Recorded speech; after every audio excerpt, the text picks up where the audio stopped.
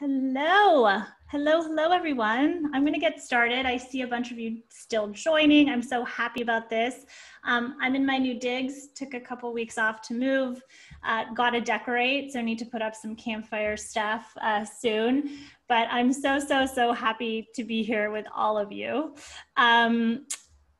A few words just to get started. Those of you who've been here before will know this. Thank you so much for joining. This is the 15th installment of the Digital Campfire Download. This is a series where I talk to the creatives and the entrepreneurs who are building and stoking the world's most interesting digital campfires right now, and the fastest growing ones. I'm Sarah Wilson, and for those of you who don't know me and are new to this, I'm a digital content strategist based in LA. I created the term digital campfire to describe a type of online destination that's more intimate, more private, and more interactive than public-facing social platforms. And I launched the series to meet the creative and the entrepreneurial forces behind hyper-engaged digital campfires, with a goal to kind of get inside them and understand the strategies that really make them burn bright, especially in a time where there's so much uncertainty.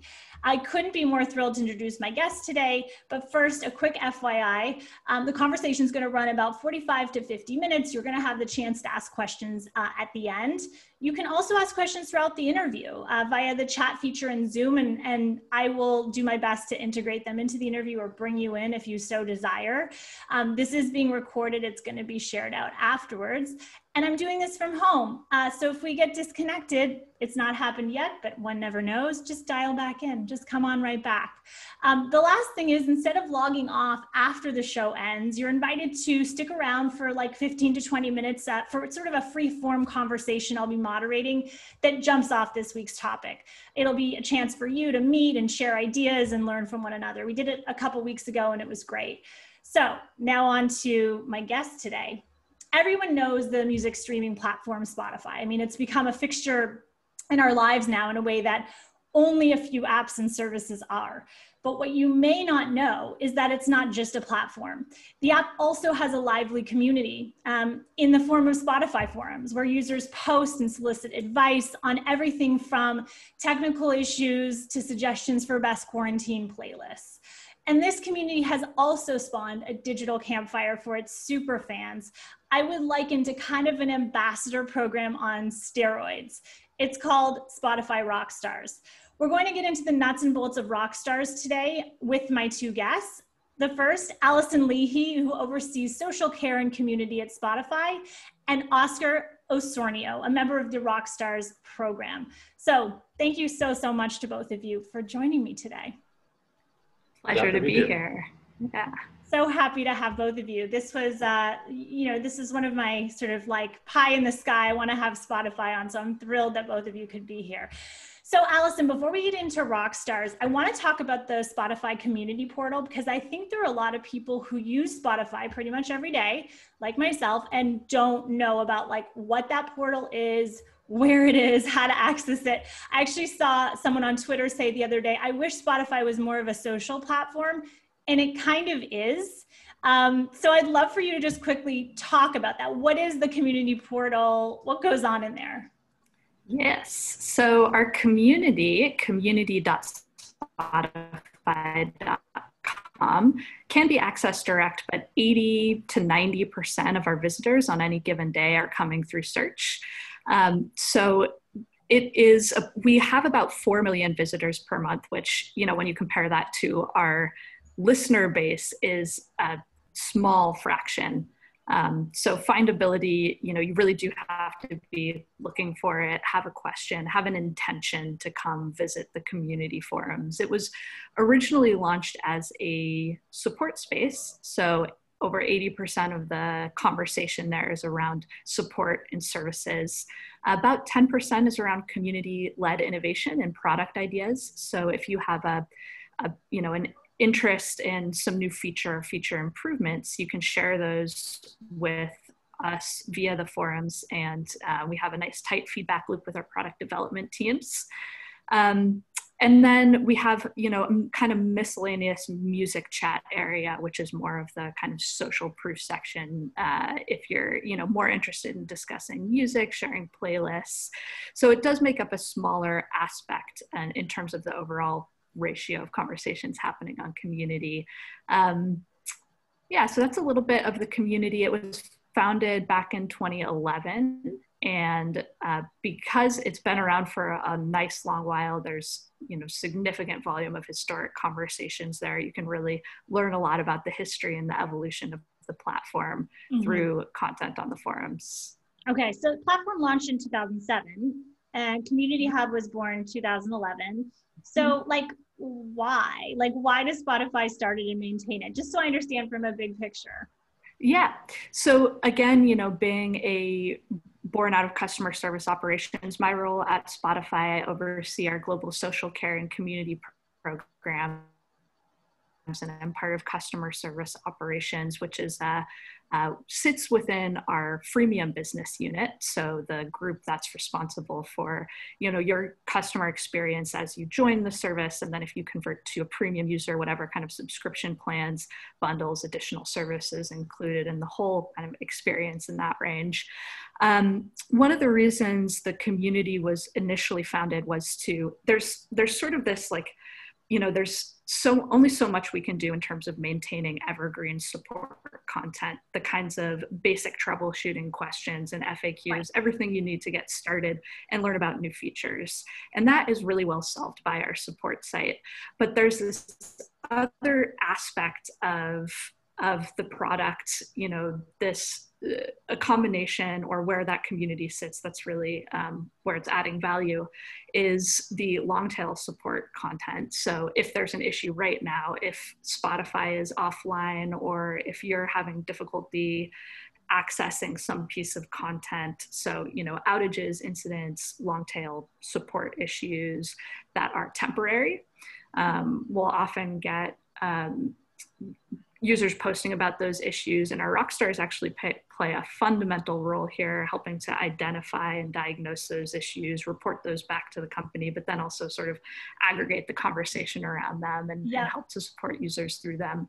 But then there's also another element, which is, how do people use the product? And do people, a lot of our rock stars are, and I would say especially our rock stars seem to kind of over-index heavily in the playlist creators, or, have very niche music knowledge that they want to share with people. And so we provide a space to discuss that as well, that you wouldn't be able to find on another support site. Okay, so the community was built for support. Now we're talking Rockstar. So what is that? Tell me broad strokes what the program is, because I think again, a lot of people aren't familiar with that. Yeah, so the Rockstar program was founded a couple years after the inception of Community, when our then community manager, Rory Jones, identified or recognized this sort of phenomenon of just highly engaged users. I think, certainly with a service like Spotify, but most communities you'll see super passionate fans come and congregate on the community. And, we really, as community leaders and builders, we want to build our communities to serve these users. And so identifying that there was a small group of users who spent a lot of time on the community, started to think about how could we get to know these people fundamentally? How can we cultivate this group and help them to succeed in what seemed to be kind of intrinsic motivation to respond and to support peers, to learn about other people's experiences with the platform. So the initial program goals were really to celebrate our most engaged fans and enable them to provide support and to help kind of extend our support services in this community.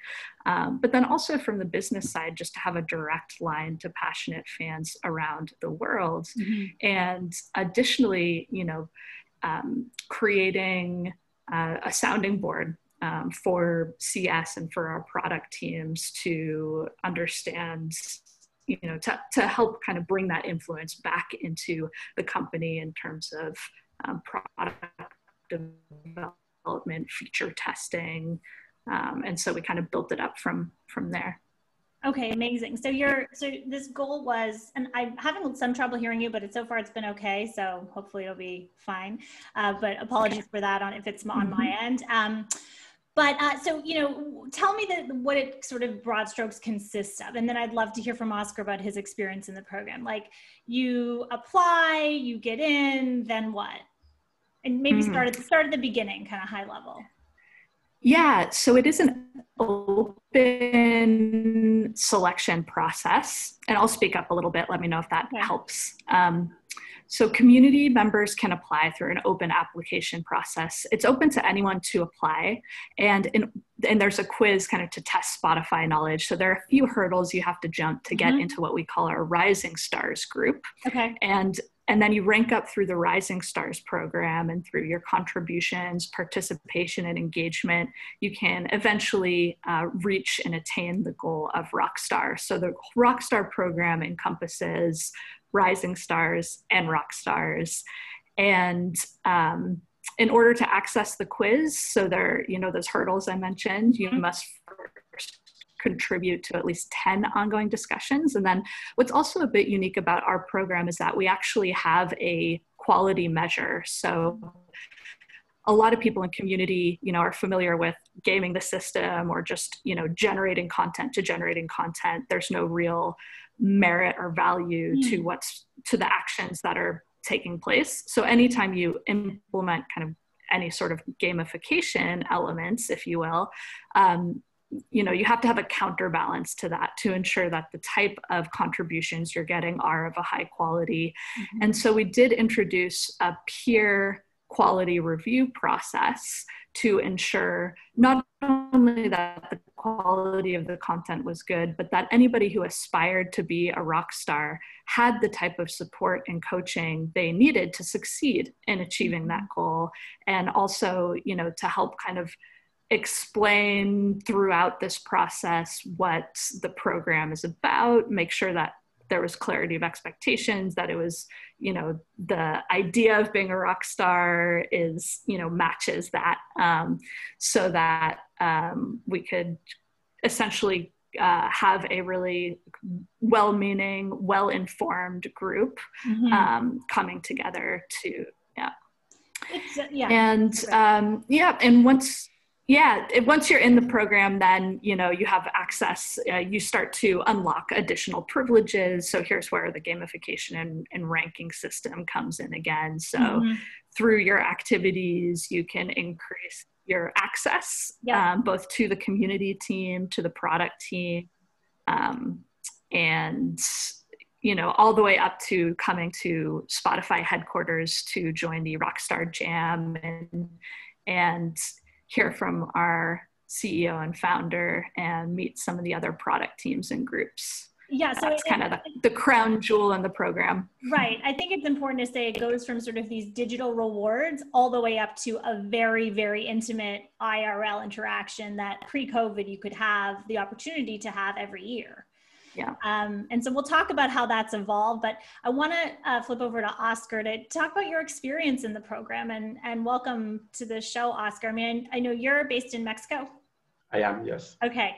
So how'd you first hear about the program? It's pretty under the radar, but I feel like if you know, right? It's one of those things. Not really. As Elson told before, most of us rock stars come to the community looking for an answer for whatever issue that we have. Okay. So that's like the first step. We usually learn about the community because we have a problem with the system or with our service or whatever. No? And once we come to the community looking for answers, we discover there is an actual community, an organic community about other users helping other users. It's like a peer helping system. Right. And from there,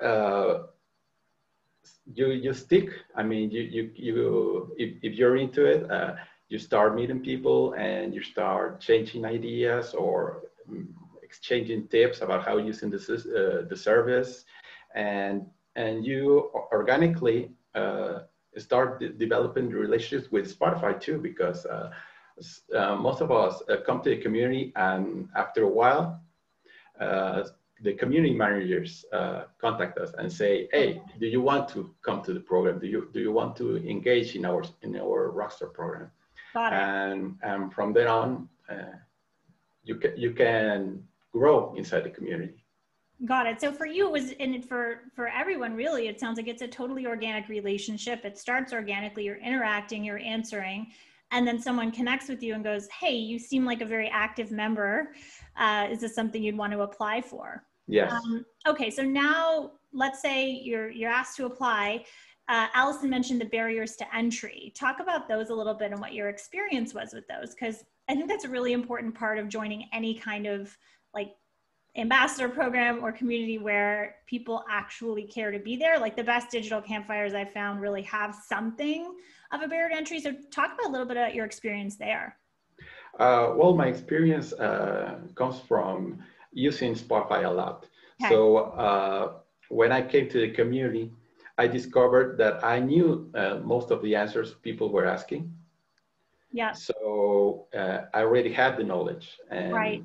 And I started being active by answering these questions, not because I wanted to answer them, because I knew the answers. So it was easier for me to tell them my experience with those issues that people were having. Yeah. And then from then on, you get to not just answer these questions, but get in touch with the developers and get in touch with other community members. And from then on, the experience is, oh, I want to do this in the community. Can I do it first? Got it. So there's, yeah. Oh, go ahead. Yeah, and then from there, it's you get like some kind of mentoring from other rock stars. Mm-hmm. Like, hey, you're doing this great. You're like some type of feedback and just patting the back, like, hey, you're good in what you're doing. Yeah. And that motivates you to keep doing it. Yeah, very much so. So I want to break that down a little bit because I think that's super interesting. So what are you asked to do as a member of the Rockstar program? So let's say you're in, you know, you did your certain amount of things, you applied, you're in, what's the labor involved? And then I want to talk about on the other side of it, what do you feel you get for that? It sounds like we already talked about that, but I want to go deeper. So let's talk about the first part of that question. What do you need to do to maintain? Yeah, well, the thing is that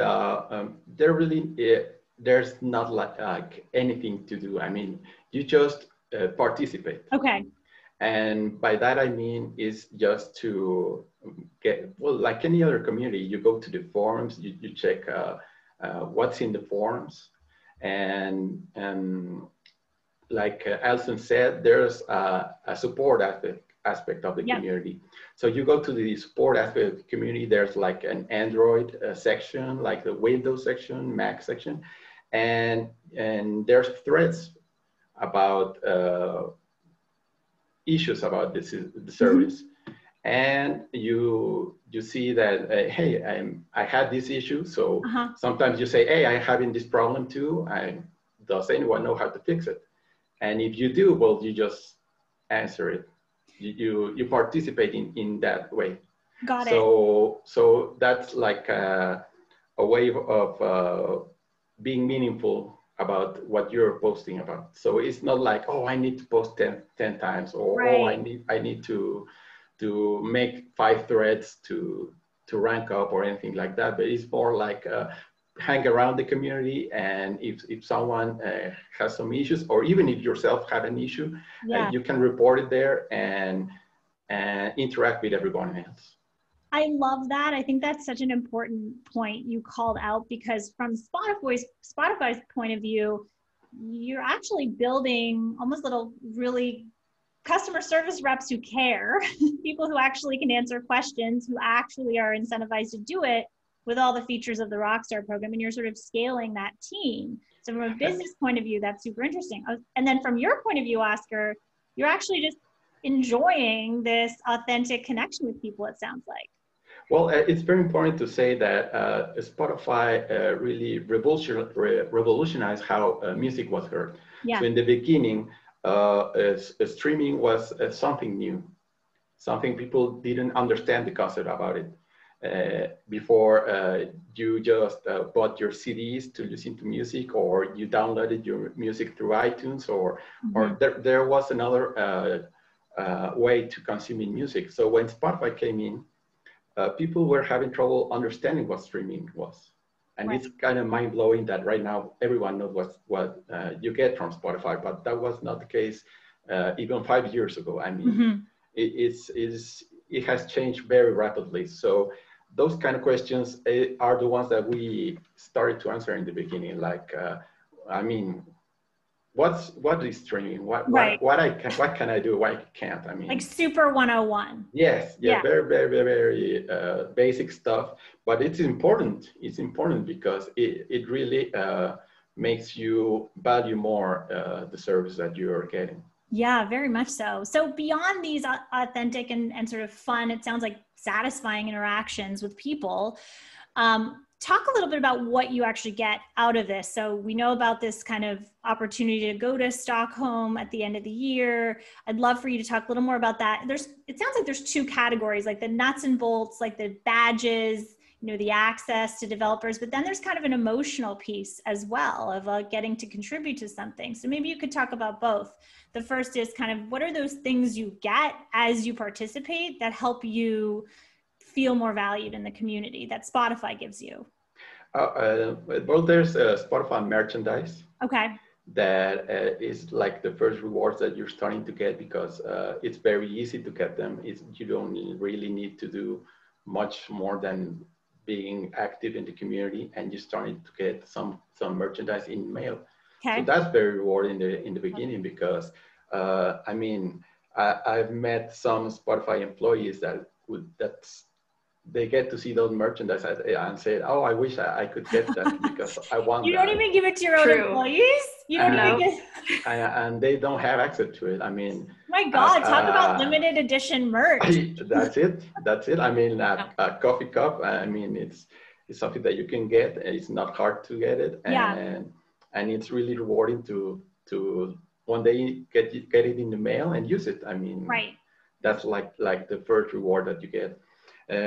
Obviously, getting in touch with beta programs is very important to rock stars. With beta programs, so Spotify's betas. So you get early access. Is that what you mean? So you get not only early. Sometimes we get to test some features of the app that never get out to the public because for whatever reason they don't get implemented. But as a rock star, you get to it.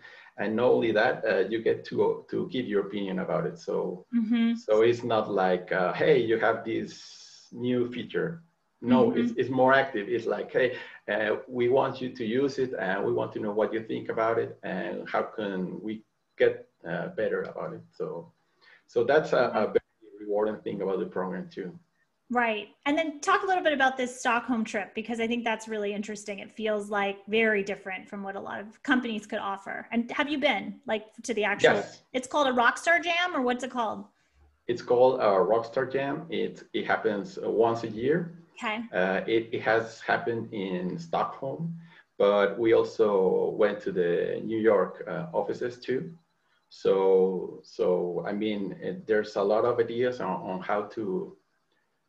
how that gets implemented. I mean, it could be in London another year, or in it's in any of the offices that they have.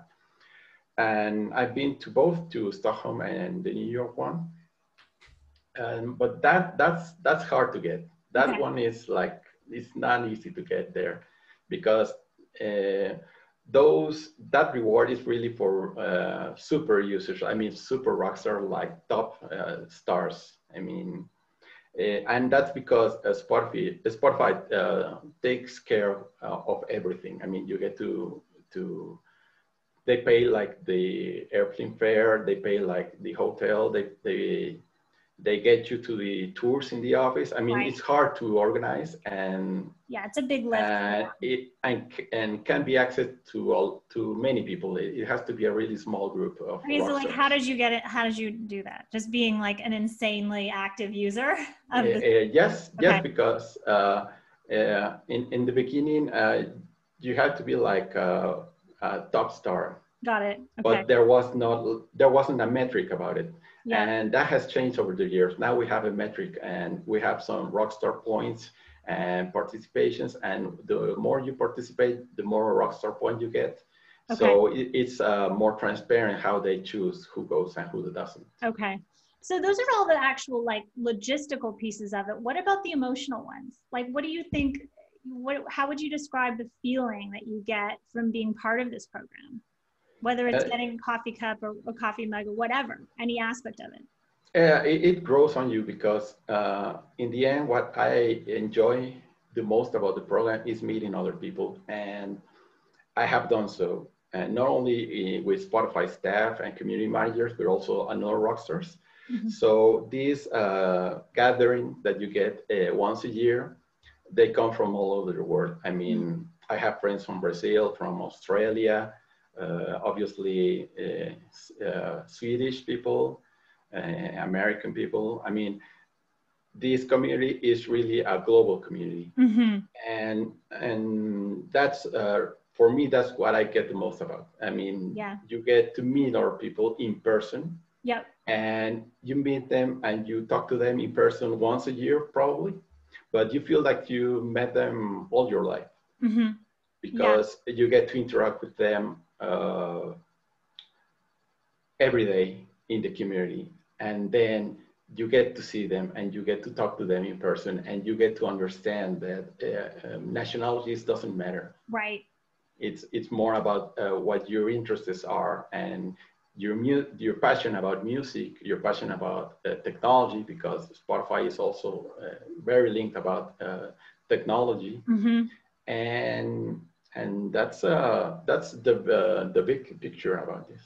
It's so important, I think, just to call out what you just said, because it's really at the end of the day about relationships between members. That's the most important. It's like you can facilitate top down from the company to the members, but if you're not also finding ways for connections within those communities, it's a big miss. And so I think that's important to call out. So let's go back to Allison. I want to understand kind of how many people are in Rockstars now. We got a question, how many people are invited to the jam? Like, just want to understand like the scope of it, so people can kind of get, like, let's say you're listening to this and you want to build something like this of your own, or it's in a nascent phase. So let's start with how many people are in this program now? Yeah, so we have just under 50 members. 50. Okay. 50, yes. Currently, and they are from over 15 different countries, and just 10 would be invited to the Rockstar Jam in any given year. Okay. So it is it's a very intimate group, and I think a lot of that is a result of the, and we've experimented too, we've grown the program to as many as 150, but we learned we scaled too quickly. We didn't have the infrastructure or resources on the community management side to onboard effectively. We, and I think you have a lot of community managers in your audience who can probably understand that, whenever you have kind of an influx of new membership, managing that change it can be very delicate, especially if you have a core group of users who know each other very well. And there's it takes time to kind of build a program like this. So, so we found 50 is it's a very great, it's a good spot for us to be in right now. Now, that's not to say that we don't have ambitions to grow the program again, because I think what we've discussed is how the Rockstars today are very focused on helping other users, this peer support aspect, but we've recognized that there's a lot of skills within that group and a lot of potential to do so much more. Mm-hmm. So we want to help kind of unlock that potential and give our existing Rockstars new ways to contribute, and also grow the program organically through that means. So creating new ways to contribute, leveraging this sort of network effect where there's more peer-led and Rockstar-led onboarding and co-mentoring.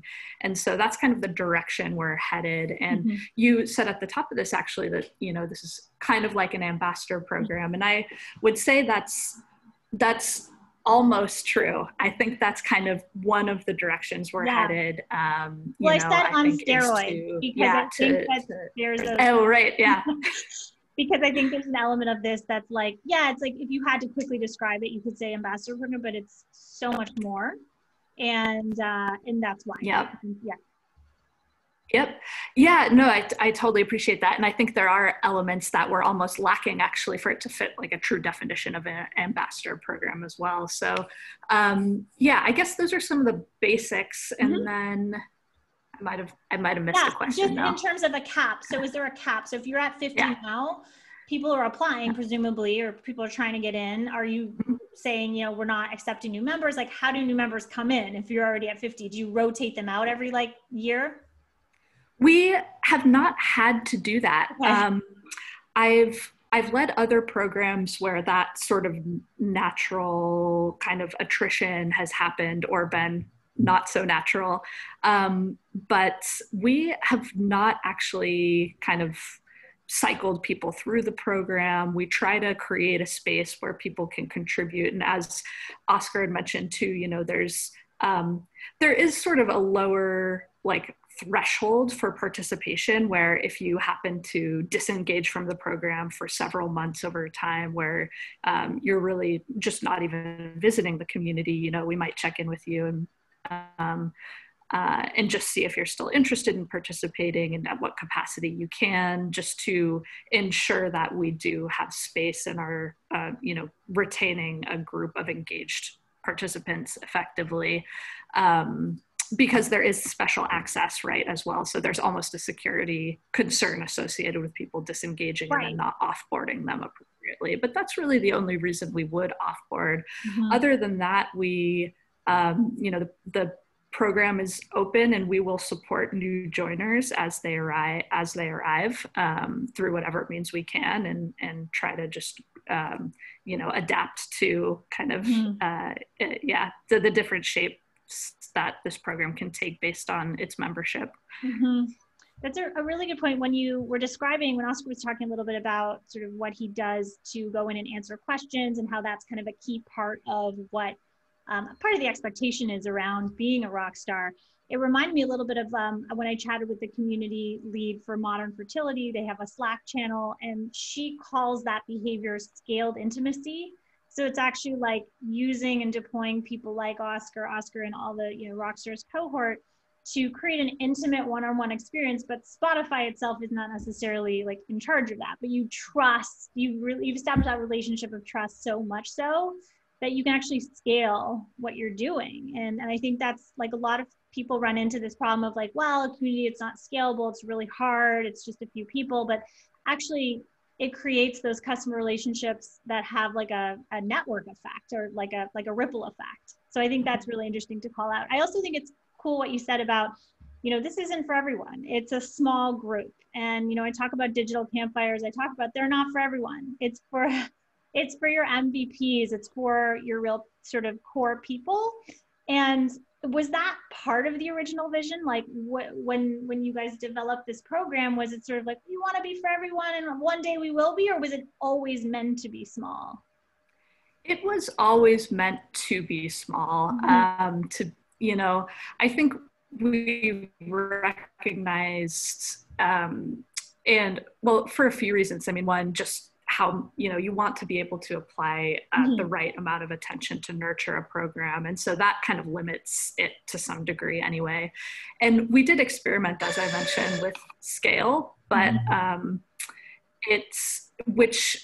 but the results are very different. It becomes transactional. And we were really conscious that whenever it kind of starts to cross that line, I love the phrase scaled intimacy, because that's, that enables you to create something meaningful at a scale without reducing it to transactional. Or, you know, I love the fact, so I actually met Oscar in Sweden a couple of years ago. And I have to say, like, the flip side of the Rockstar Jam, it is a highlight for our stars. It is a highlight for our employees as well. I mean, we promote that program. We get people to sign up in the offices. So many people want to share their products and to have like real live engagement with the stars. And And yeah, so that is just, you know, it goes both ways, right?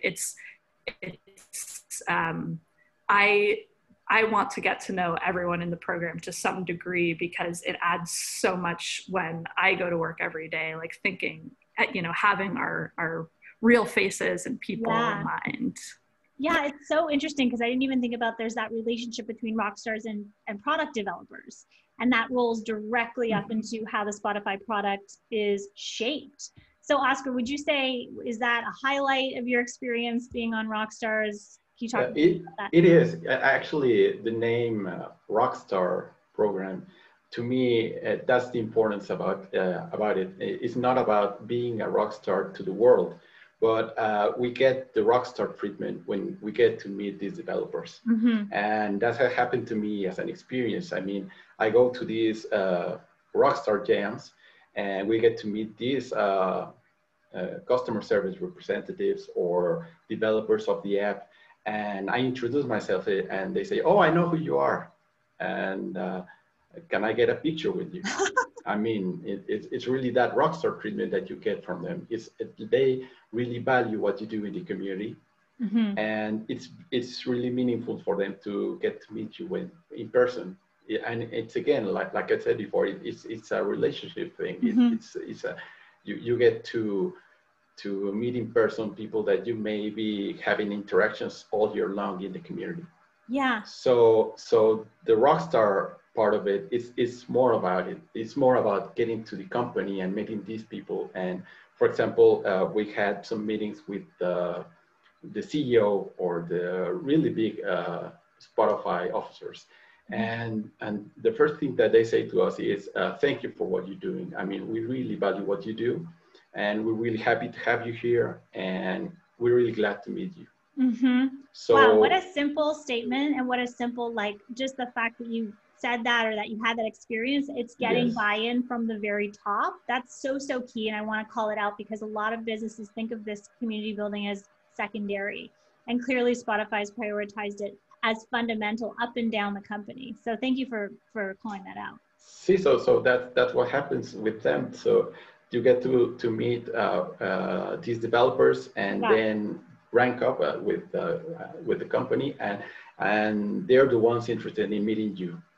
Yeah, you're the guest there, and you're the feature presentation of that day. Right. You get to get that rockstar treatment. So it's really meaningful. It's so interesting what you say, because I think oftentimes a lot of companies think of this community building effort as a marketing play. It's over here. I think it's interesting because Spotify has really integrated. It sounds like it's a business play. That's both marketing and business, but it's really core to your business goals. Allison, can you talk a little bit about, because I want to understand how you think about the value it drives for Spotify beyond marketing. It sounds like it touches product, it touches actual business goals. Like, could you talk a little bit about that? Because I think it's really hard for some businesses to understand.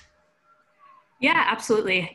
So I joined Spotify a little over 2.5 years ago now. And when I first joined, understanding that community lives within customer service operations, and we were, as any community leader will, you want more resources, you're going to make an argument, make a business case to get a new community manager, whatever it is you need. Dev resources, common one. So first we started positioning the business case around contact deflection. Again, pretty common because we're receiving quite a high volume of customer service queries, which are being resolved. Can you just repeat what you said around content curation? You cut out for a sec. Oh, sure. So the initial business case we went in with was around contact deflection. So deflection. So, trying to, through search and self-service, resolve more customer queries so they didn't have to contact our service teams directly. Okay. And, the feedback I got on that was like, yep, we understand this. This is all good. But what else? And so that's when we started talking about, more concepts of the almost harder to quantify from a dollars and cents perspective. Brand loyalty, retention, share of voice, engagement and enthusiasm for the product. But probably most importantly, it was this concept of community-led innovation. So what we've talked about, Oscar being recognized by some of our product teams because of his participation in community. There are two components around this. One is really all of the ideas that are generated by community and posted to our community boards. And our rock stars serve as our idea guardians, by the way. So they do filter and help to kind of categorize and help us to interpret and understand what people want. And we push those into our internal ticketing system, Jira, when they reach a threshold of votes, and attach some community commentary to that. And that ultimately gets fed into some planning life cycles. So can we do this? What's the benefit of doing this? Why do users really want this? And so, this, and then, the other side of that is, say, the product starts to become implemented, then we go back to the community, use the community to kind of test it, give some feedback, incubate it, and so on and so forth. So while we didn't have any hard metrics around that program itself was one of the big sells. Another is when we first opened this conversation, we talked about the positioning of community, how most people get there through search for long tail support issues effectively. So those issues that in our company we call single user issues, potentially, like maybe there's literally only one user who is impacted by this, but it's a really weird thing that we want to learn about. So through our escalation, so we have an ongoing issue board where people post issues that then get tagged and tracked as issues, and again go into Jira to our engineering team, who will then help to triage it. We have some other support teams that help to triage it.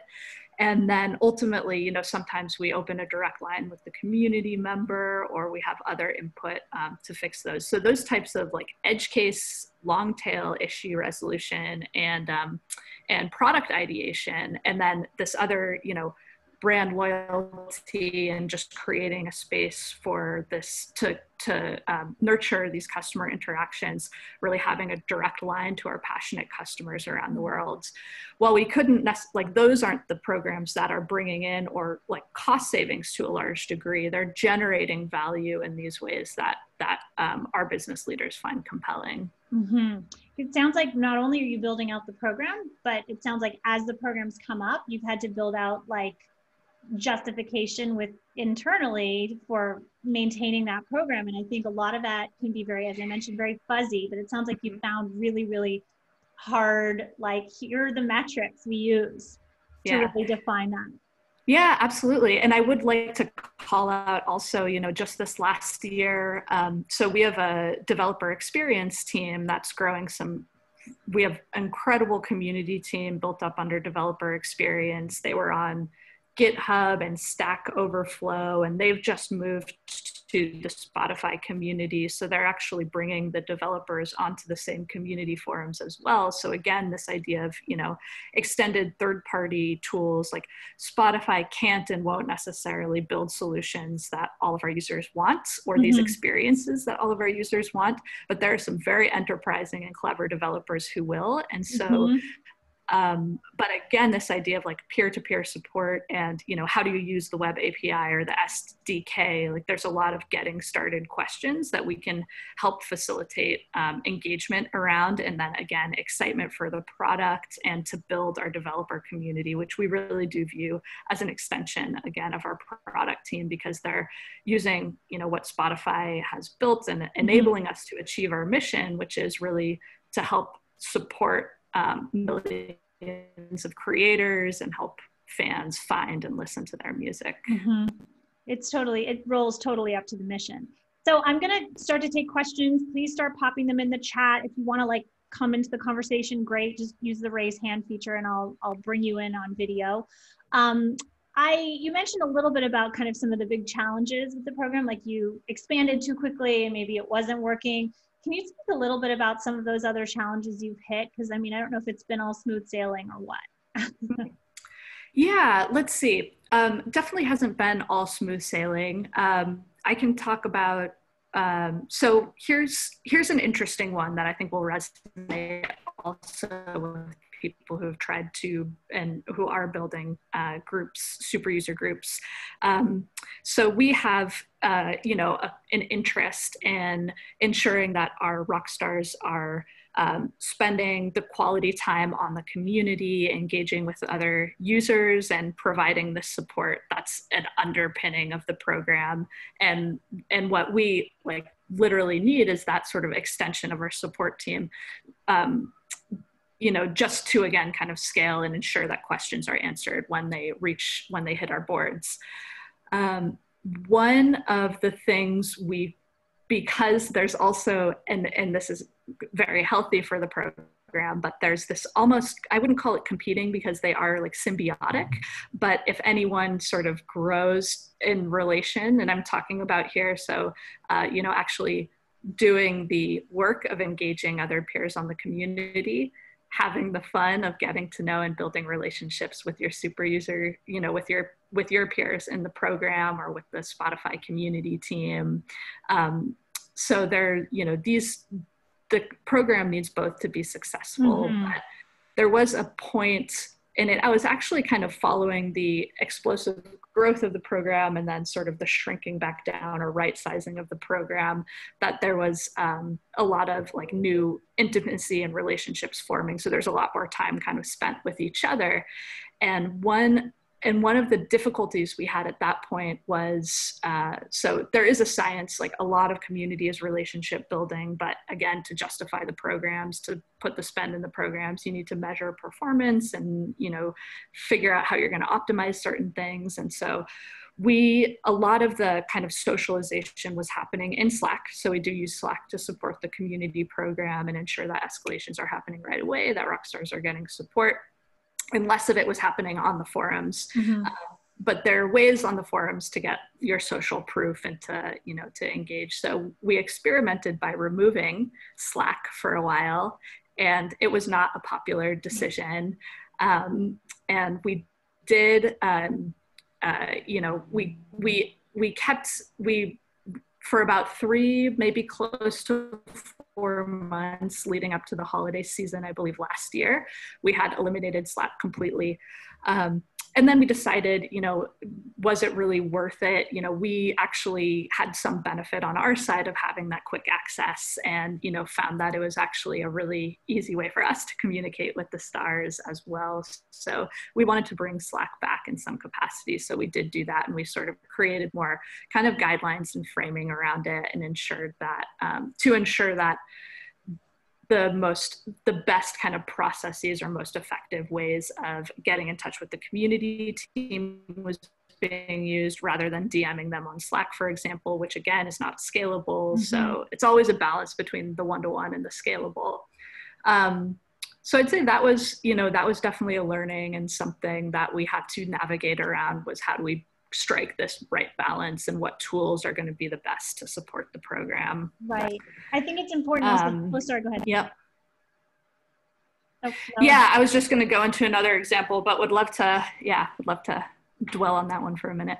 Well, we actually have a question from Jessica Henry, which I'm going to get to in just one sec. I see you, Jessica.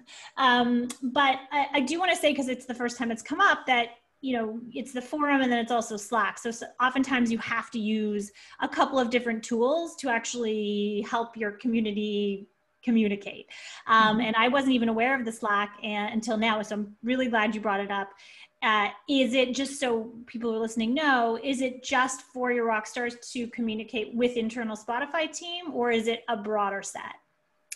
It is. So it exists within our Spotify company instance, but okay. It is a private group for the community rock stars to primarily engage with each other, but our community team does use it to push updates to them. But I'd say, really the benefit is, so our community team at Spotify is not a 24-hour operation, but of course the rock stars are, all over the world contributing to the community at any hour. So it's a great way off hours for them to push information where We do have 24-hour surveillance teams, so we can monitor if there's an incident going on or if they have something to push to us. So primarily, I would say it's, the rock stars use it to communicate with each other and socialize to some degree to push information to us. And then maybe to a lesser degree, we use it to communicate. Like we promoted this talk in our Slack channel today. Okay, amazing. For example. So those I think that's helpful. I think that's really helpful to know. Oh, sorry, go ahead. I feel like I interrupted you. You're good? Oh, you froze. Yes, me, yes. Great. All right, I'm gonna bring Jess into the conversation. Come on in. You should be able to unmute. Okay, I think I'm unmuted. Yes, you're in. Allison, Oscar, this has been great. I'm sort of curious from a psychology standpoint and a human behavior standpoint, what trends do you see around how people communicate and organize? I think that's something that I'd be really curious to hear your take, or even some of you just working hypotheses on. I can answer that. Spotify as a company has evolved over time, and the community has evolved over time too, because in the beginning, it was more about music consumption. And the people that came to the community was about music and about how to get music to you. But that has changed over time. And now there's more about content creation, about doing podcasts, about musicians come to the community and they want to promote their work. So it's not it changes over time. And the whole Slack thing was because the newer generations are not used to using forums. So when they like to get that instant gratification of an answer that you get from Slack, and you don't get that in the forums. And when they took away Slack, the community users complained because it wasn't that intimacy of getting to chat with someone via Slack, and they were not used to writing a post in a forum. So that has changed over time, and the users and how we use Spotify, all that has changed from prime years to now. I mean, that's the kind of development that has happened with the users and with the behavior of us using the community. I think, Oscar, what you just called out is such an important shift that obviously, Jessica, being at Pinterest, you have observed as well, I'm sure, around movement from a consumption economy to a creator economy. People really being sort of empowered and excited about being creators, whether you're tiny or you're very evolved. So what you are observing, Oscar, I think is part of that shift, and one that we'll only see more of as time goes on. Ezra, you had a question, so go ahead. Oscar, Allison, thank you both so much for this conversation. Really, really interesting. Oscar, you spoke a lot about that, the primary value for you were these in-person interactions where you form deep relationships. And so I'm curious about, for the 40 rock stars who haven't gone to the in-person gatherings, how are relationships formed? And Allison, can you speak to some degree to the quality of those relationships? And what resources are there for them to deepen their relationships? I'm also sort of curious, do you ever meet outside of Spotify? Do you talk outside the Slack channel? Curious how those relationships have formed and blossomed. Well, like I said, the Rockstar community, it's a global thing. So it's very hard for us to meet in person, if not for these Rockstar jams, because there's a lot of our social backgrounds are very different, and some people work, some people study, and just to get to a place together, it's very hard to do. However, you don't have to get to a Rockstar jam to be a successful Rockstar or have a successful run in the community. I mean, the community is a lot more than just being a Rockstar. And that's the emphasis that us as Rockstars give to other community members, you don't have to go to Stockholm to be in the community. You only have to be active, have interest in what happens in the community. And that is that you have to like Spotify, obviously. You have to use it a lot, and you have to have the experience of, I speak for myself, for example, I create playlists. So that's the reason I came to the community, because I wanted to be better at it. And you can ask questions to other playlist curators how to do that. And that's what happens in the community. If you are a musician and you want to get your music to be noted, using Spotify as a platform for your music, well, you can get to community and possibly get in touch with other musicians and develop these kind of relationships.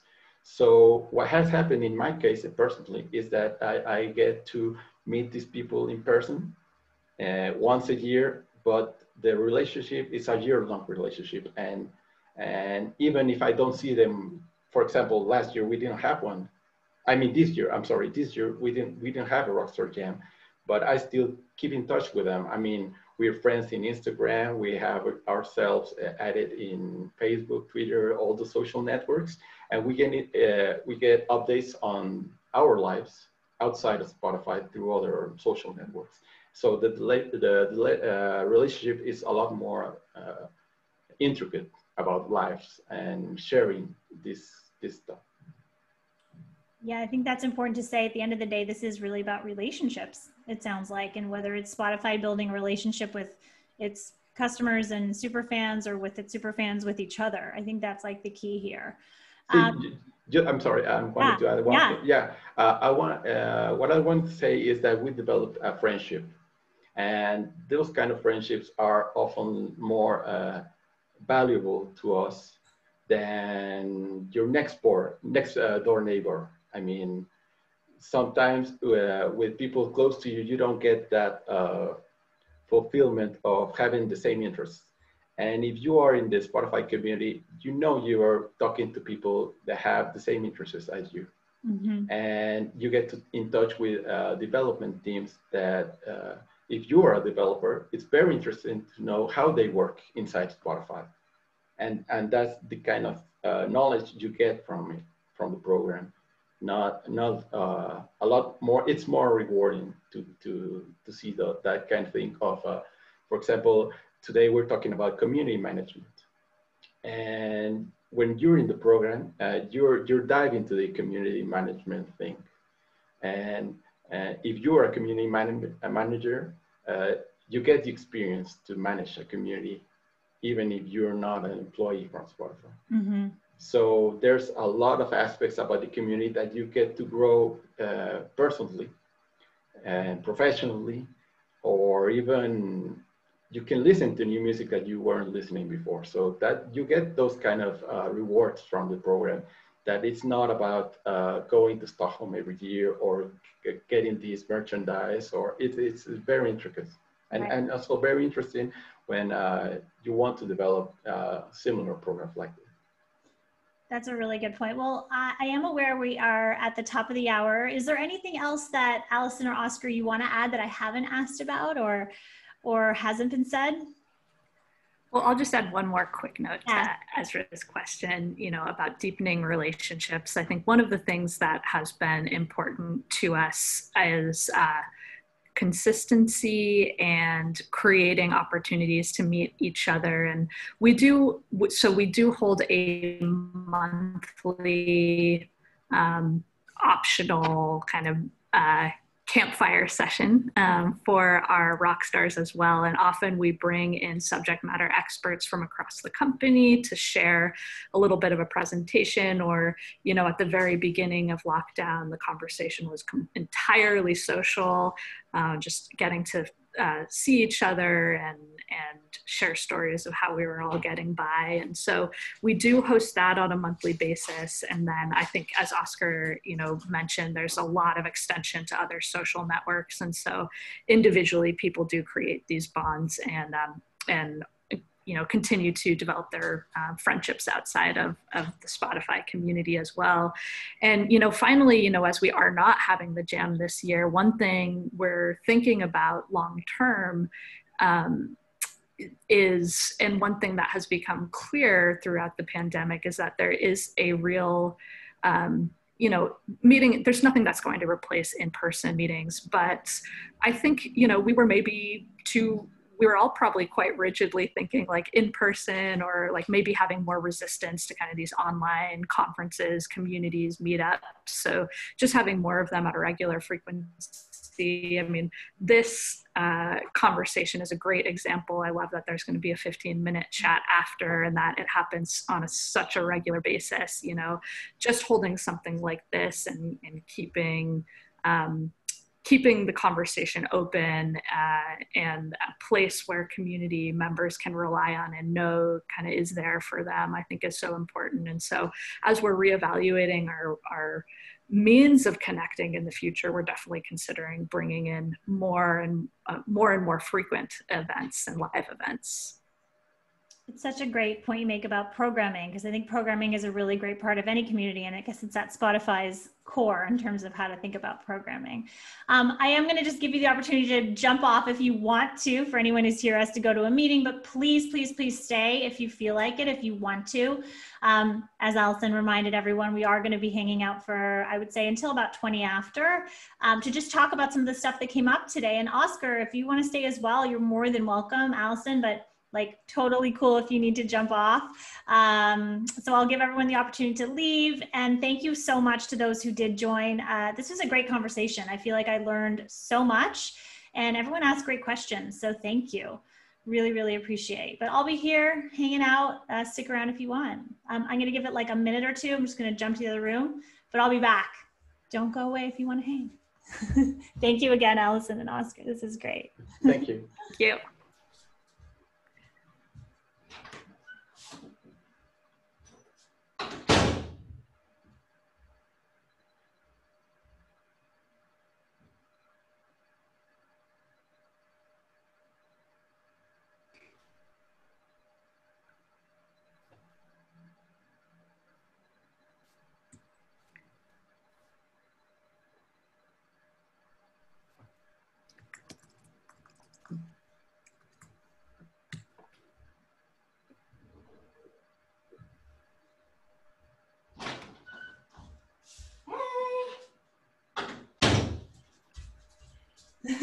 Oh my gosh, you're still here. I'm so happy. Who else we got? We got a bunch of people. We have, so anyone who's still here, if you could please like actually put your video on so I can see you, unless you're like really not interested, in which case I will understand. And maybe just introduce yourself. Russell, I know you. You were here last time and I'm so happy you're here again. Maybe just introduce yourself. Tell us what you like, what your connection to the community industry is, if at all. Yeah, hold on. Yeah, Russell, why don't you go first? So Allison and Oscar know. I have to remember to unmute myself. Yes, you do. Because what I said was brilliant and I don't remember it. I mean, it very much was. Go for it again. But it didn't work. So hi, I'm Russell Rieger. I started a media tech company dealing with micro communities and the independent creative community with several people, and we're already launched. Hi, Spotify. I was in the music industry for 30 years and built and ran 2 record labels and managed a bunch of artists. Yeah, that's a good backdrop. I feel like that's a pretty good backdrops for the Spotify installment of that. Yeah, definitely appreciating that. So and I'm a big proponent and only use you as the platform. Oh, thank you. That is huge. But I have one issue with you. Bring it on. Because the only way I get to relax besides whiskey is I'll have my phone, I'll go somewhere, and I'll just riff off making my own. I'll just start going song after song after song like I used to DJ, and it's never saved. Your history. Yes, there should be a thing that sits there and goes, if you just did 30 songs and you went, oh, that was actually good, that you could get it. And unless you actually create a playlist and then save each time, you can't do that. You can So I should have view. gone on I'm not on your forum until today. I didn't know Yeah. about being a super rock star. Yeah, I mean, it wouldn't automatically save, but we do have recent history, listening history. Oh. So you could do that, and I can't confirm, but there may be a way then to, well, if you're on desktop, to bulk select and drag into a playlist. Oh no, way too much work. But I know. Thank you. Throw the idea on there. So that's the kind of questions that we get to answer every day, and it's more about how to use it. And if you have a suggestion about it, you can do it in the community. And it already has. I mean, there's already an idea about saving a playlist from your queue, which is very popular. Yeah. And that should. I mean, it has the votes for it to be nominated to the developers or something.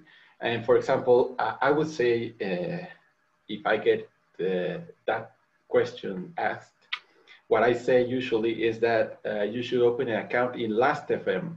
And the Last.fm is a service that lets you log all your listening. So you could, if you use iTunes, for example, and you listen to music on iTunes, Last.fm records all the songs that you have listened in the past. And then you add your Spotify account, and it also records all the music that you listen on Spotify. So in time, you create a profile, a musical profile, and you can see, did I listen before to this artist? And you go to that artist, and they say, oh, you listened to that on November 12, 2012, for example. And you don't remember it, but Last.fm has a log of all your listening habits. I didn't even know Last.fm still exists. Yes, I mean, it's 20 years from that, and it's a thing. I mean, cool. It's very interesting to use. I'm a heavy Last.fm user because I want to have statistics about my listening habits. And if you're into music, that's very valuable. See, Sarah, the rabbit hole that you brought in? I know. I'm like, oh my God, Allison didn't know this would be a user feedback session. You got to build this. Well, I want to make sure we have a chance for, is it Ragati? Can you pronounce your name and just introduce yourself? You're here from South Africa. Did I read that right? Yeah. Hi, I'm Ragati. I'm a university chaplain, and part of my interest in digital campfires was during lockdown. We just could not gather and was trying to find out how best to do it. And I remember one of the things we normally have is an exam service, and we set up a Spotify playlist, and we made it collaborative so people could add their own favorite songs. So we created almost like if you were creating a church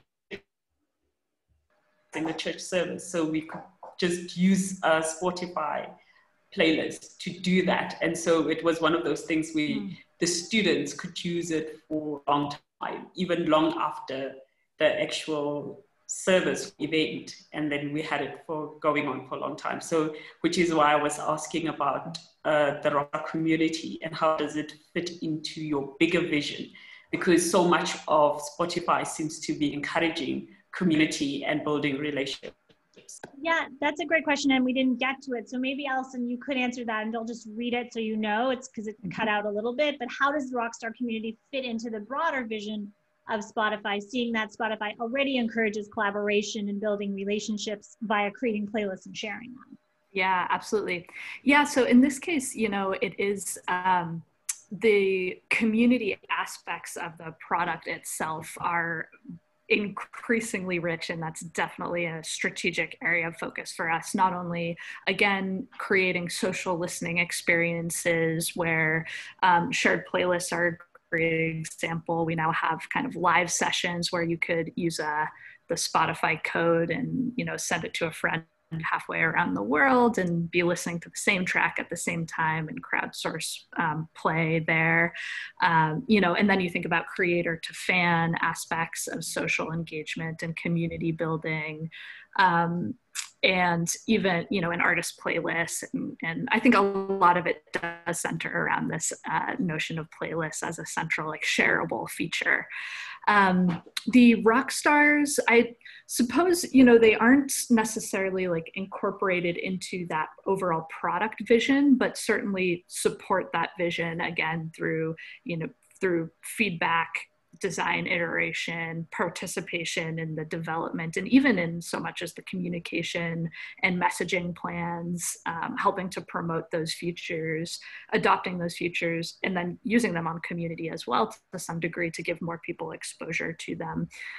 So it's a great question. I think, you know, we talked at the beginning of this session also about like findability of the community itself can be difficult. It's not like it's an aspect of the experience that we're promoting through our email marketing campaigns or even in the app, you know, with direct links. So they do exist, they do support each other to some degree, but they aren't fully integrated. And at this moment, we don't necessarily have plans to integrate in a very like deep way, I would say.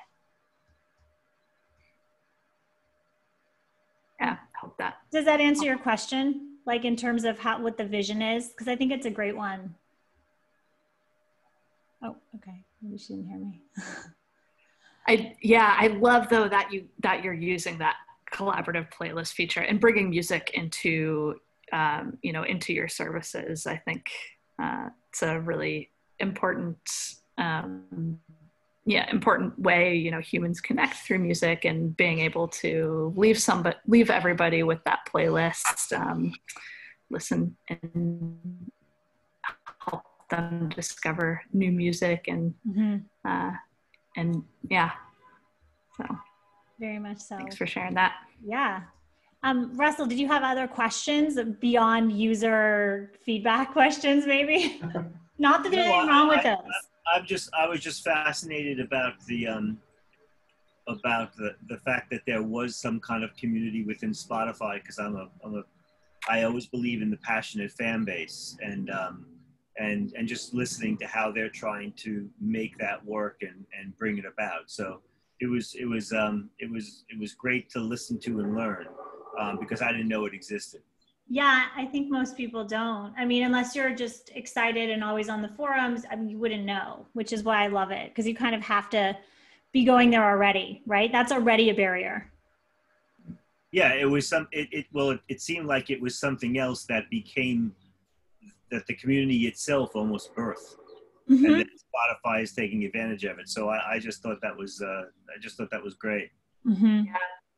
Yeah, and I think that really does speak to the, you know, overall potential, which is, you know, whenever you launch a new community, and our community is not new really by many standards anymore. We've got almost a decade of experience and time to, you know, to growth. And I think that you really don't, and I also, for what Oscar mentioned earlier, initially, there was a lot about consumption and how to use streaming as a platform. And now we're recognizing that there's a need on the creator side, particularly as Spotify has acquired and incorporated companies and platforms like Anchor, for example, which is democratizing podcast and show creation. And these are new people coming onto Anchor as a platform, trying to create content, reach an audience.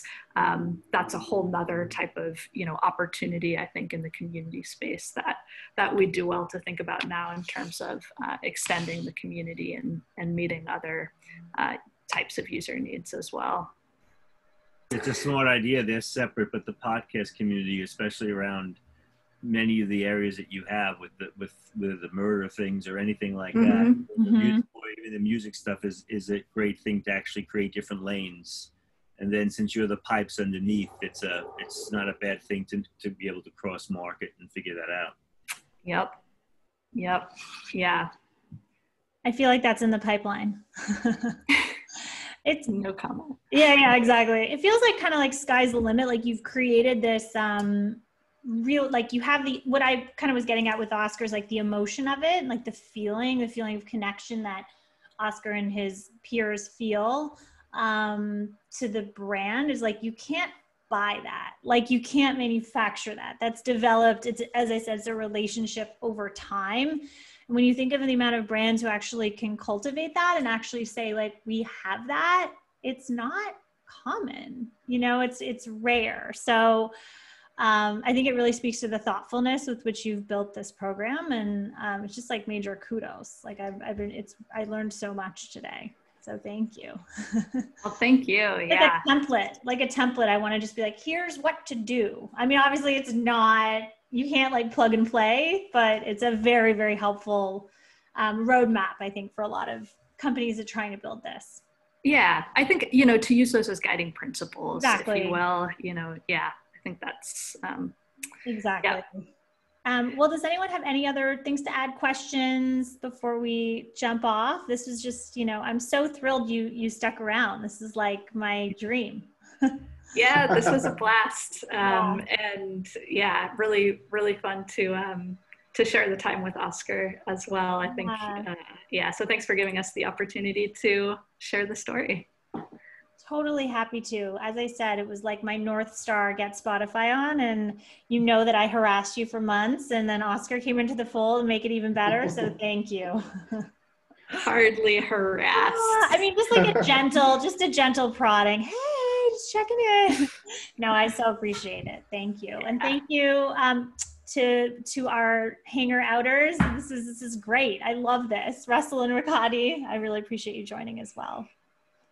I'm going to jump off unless there's more. I think we've reached the end, but come next time. I'm having Reddit on in 2 weeks. We're going to have awesome. More conversations all about, I mean, very different platform, obviously, but I'm really excited for that one because it's going to be more focused on, I think, a little bit about the unbundling of Reddit and how brands can get involved. So stay tuned for that. Yeah, I just wanted to mention that, like I said before, it's really good, like the thing that you're doing here. I mean, in this world of bots and likes and algorithms, these digital campfires are what get the human aspect of all this. And now with COVID, it's evolving, and it's really fun to have these conversations. I'm so glad you appreciate it. And thank you for taking the time to look back at some of the old episodes. I mean, this started in COVID, right? Like I launched this in mid-April. So it's all work in progress and experiment. I'm learning as I go. So thank you. That means a lot. Thank you. Thank you for having me. Yeah. All right. More soon. Bye. Talk to you guys later. Thank you. I'm going to end, but have a great rest of your day and night for South Africa. Bye. Thanks again.